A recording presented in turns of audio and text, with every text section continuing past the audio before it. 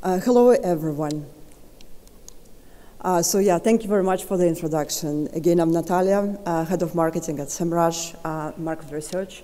SemRush is a marketing platform with 10 million users worldwide, which provides a solution and data for digital marketing teams and agencies globally. So let's dive to market situation, e-commerce industry trends, overall trends of the technologies, and we'll see the performance of top players on e-commerce markets. So first of all, there's a trend of e-commerce industry globally right now. So we see overall it's growing. Yeah, there is some spike, there are some drops, but anyway, it's growing. There was a good growth in 2020, the best growth in 2021. There is even a growth in 2022 at the second half of the year, because the first part of the year it was really hard because markets were in shock with the geopolitical situation, which is complicated. This is a trend in Europe, so we actually can see that that's growing really well as well. Maybe there is some slight drops and spikes, but overall the growth is here. In dollars, e-commerce industry is growing really, really well. There was a huge leap in 2021. Anyway, in 2022, there is a good growth as well, and there is such a good positive forecast for the future of the industry. So mobile dominates again. 62% of users are using mobile for the online shopping. And actually, the desktop started just getting a little bit more share during pandemics, but then again, people now are more active, they are on the go, they shop online more and more. And anyway, we have to not neglect the desktop, because anyway, there is 40% of users who still buy on desktop, and this is a huge amount of shoppers, right? So in the list of top countries contributing the traffic to the websites of e-commerces, we still see the countries with the highest GDP. And there's US, UK, Germany, and so on. So this is interesting that last year UK was at the second place and Germany was third. And this year they just switched. So, top e-commerce market players, there is no surprise that we see Amazon, Walmart, eBay, AliExpress, and so on.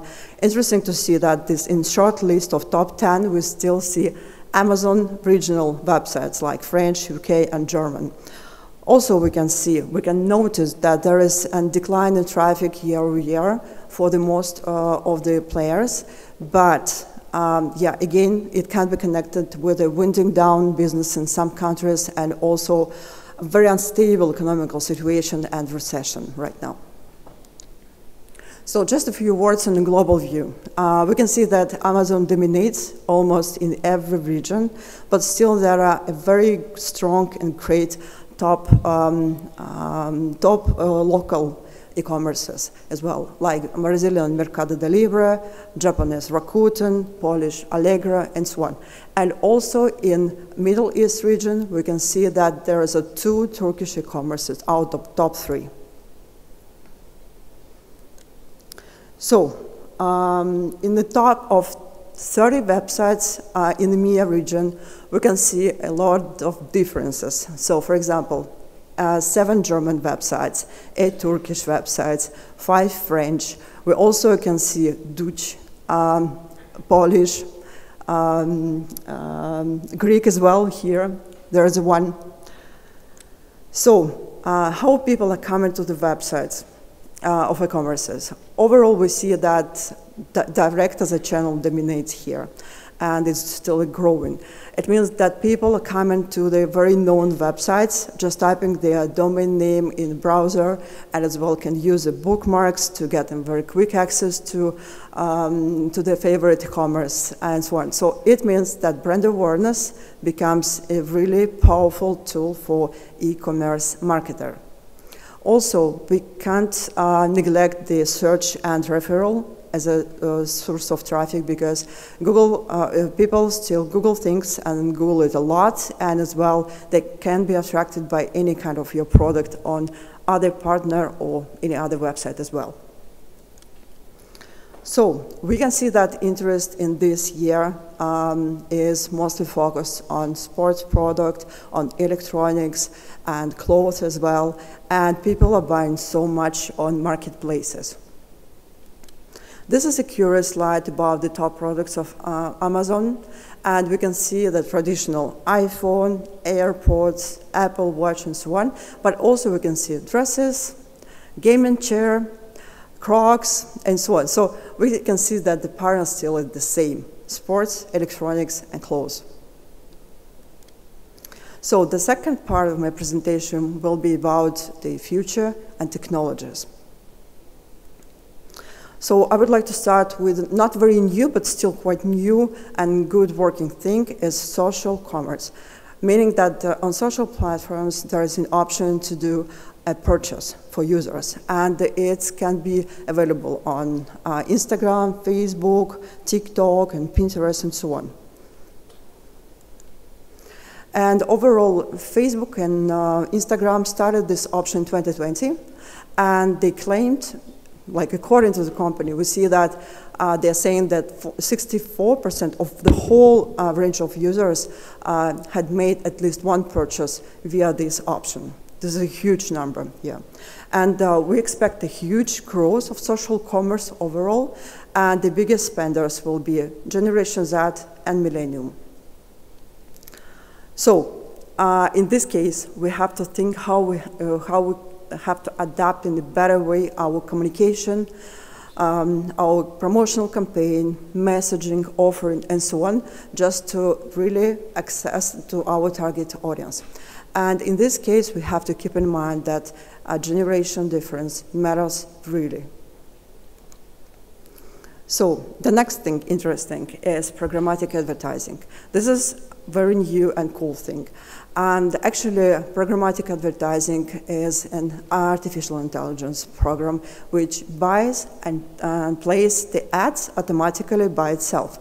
So meaning that you as advertiser don't have to waste your time on negotiations, on pricing, on placement, and so on.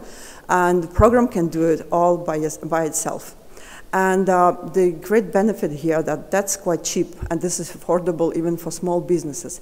And in this case, small businesses can really compete with the companies with the largest budget, because the program just doing the relevant advertising placement, and that's it.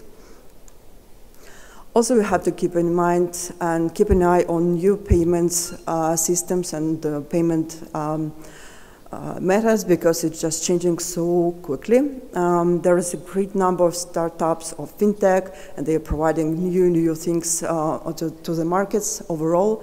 And we see that a lot of people buy in the internet, a lot of people pay in the internet, and the digital penetration has grown from 52 to 61% in 2022. And actually, it's just, we expect it to be growing as well. And in this year, there is expected such a good growth and development of different payment methods, development of payments by cashless cards, virtual cards, and wallets, and so on, and as well using the buy now, pay later, instant loans, and peer-to-peer payments as well, and also different schemas of recurrent payment systems as well, like with rewarding and discounts and so on.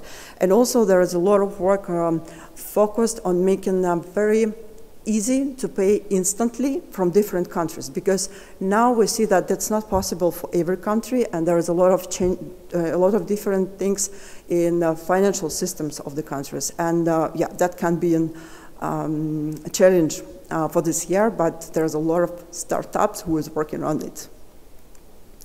Also, we see that the number of cashless transactions is growing really good, and it's expected to be grow, and it's expected to be to have a growth of 82% by 2025. We can see that in Asia there is a great penetration of digital and cashless payments already, and it is expected to grow like exponentially. And also the growth is expected in other regions. So Web3. I think that there is a lot of conversation around this topic these days, right? Web3 is interesting thing because we started from browsers, like first e-commerce started, then social media platforms appeared, and then services like Amazon, not Amazon, but Airbnb and Uber just changed absolutely the business models and industries overall.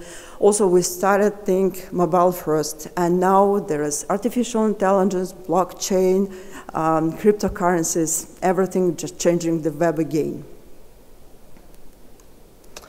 So Web3 is created with the help of blockchain technology, and blockchain is really cool. This is a very big thing which can really give us a lot of opportunities for the future. So in this case, I would like to highlight that with blockchain we can create virtual identities, and blockchain helps users and companies communicate and verify the identities as well, because everything is noted in blockchain and can be modified, copied or removed and so on. So every information about deals, payments, communications and so on, everything is kept. And also, so this is really a safe thing. And also, which is important, that people, like users, can give an access to a part of their private data and then revoke it as well. So it makes the blockchain system which respects data privacy as well. So how brands can benefit? Yeah, there's a lot of things. First of all, brands can understand who are the loyal customers and provide them with the specific things. Also, it's possible for users to connect with the wallet, so it makes it very easy for them to purchase later. So yeah, it's very good for brands as well. Also, they can reward users with tokens, with exclusive content, with exclusive events and so on. So this is really great system for the development of creative ideas. How users can benefit? Also, users can have a very quick access to the system, right? Users can have an access, like early access to specific product drops, for discounts, for exclusive events. They can have like kind of VIP supporting and so on. They can even have an artificial intelligence assistant who can help them shop or support them in their experience as well. So yeah, again, for users, there are a lot of stuff. They also can collect a lot of tokens and then use it for something and get in the cashback as well. So in this situation, we see that NFTs become the loyalty cards and cryptocurrencies become the loyalty points for users. So this is Bitcoin rainbow price chart, which shows that, yeah, Bitcoin right now has not the best time overall, but there was the same stuff several times. So there was increases and declining and so on. Anyway, the technology is really awesome. And in future, it will be used a lot, maybe with some changes, but anyway, it will be used a lot for any kind of businesses. So in this, I would like to say that customization and personalization is really important for users while they have an experience on the website. And with artificial intelligence, it becomes easier for e-commerces to satisfy users. For example, today we have an artificial intelligence programs that can help us generate content, communicate with the user, respond to their questions and requests and so on, like ChatGPT, for example. A few years later, artificial intelligence will be able to suggest something. Like, for example, the system from Samsung and LG for the fridges. Like, there is an AI camera which can scan the fridge and tell you and suggest you what you have to buy because you have short on some products. In a few years later, it is expected that artificial intelligence will be able not only to make suggestions, but also making decisions, and even order something online by itself. I think that you have heard a lot about ChatGPT. Because, yeah, there's a lot of conversation around this topic right now, not among only digital marketers, but, yeah, other people as well. And just short description, the ChatGPT is like a chatbot created by OpenAI of Elon Musk, and it provides an option to when people can put an answer and then generate texts, short and long texts, and it can be done like quite a good quality and in several minutes. So how we can benefit for e-commerces?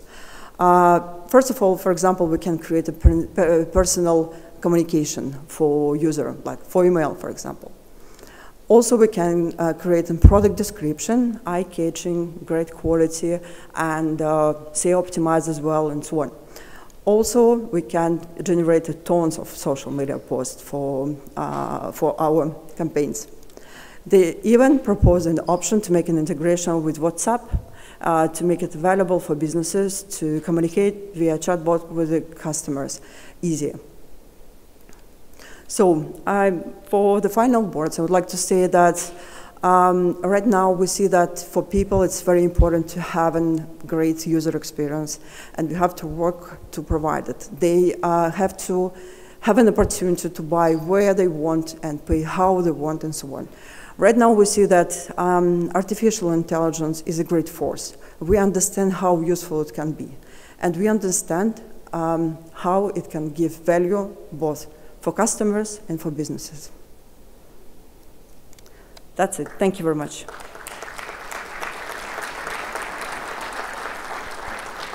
Wow. That's it.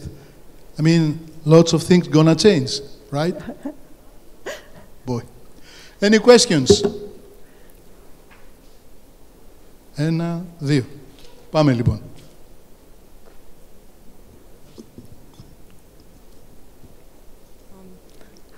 Hello. Thanks for the presentation, first of all.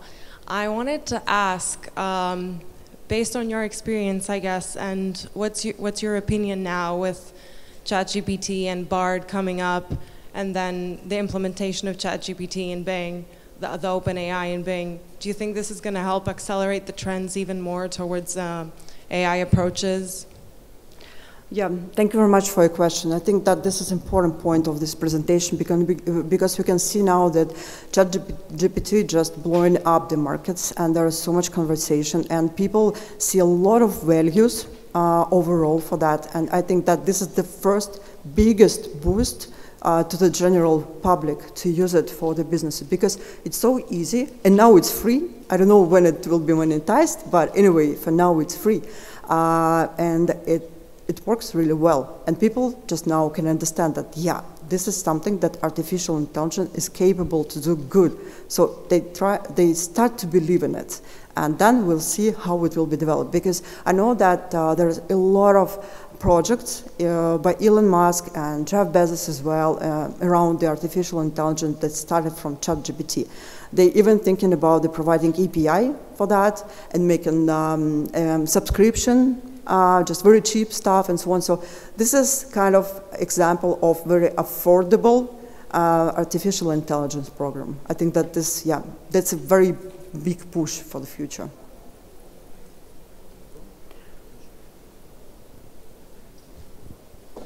Hi there. My name is Elias, and I have a question regarding the modernization of the e-commerce. With these things going on with the modernization, with the e-commerce, do you think the regular basis stores will be extinct? That's a good question, very tricky one. I think that anyway, people right now still have such a good opportunity to go to some places, you know, like to feed their clothes and so on, for example, right?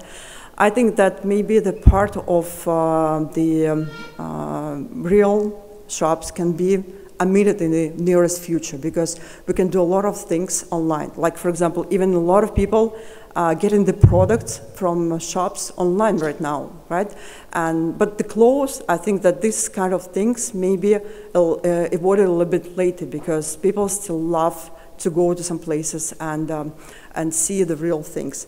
This is not the case of electronics, for example. As we have seen on Amazon, there is a huge amount of different electronic stuff that people just buy online all the time.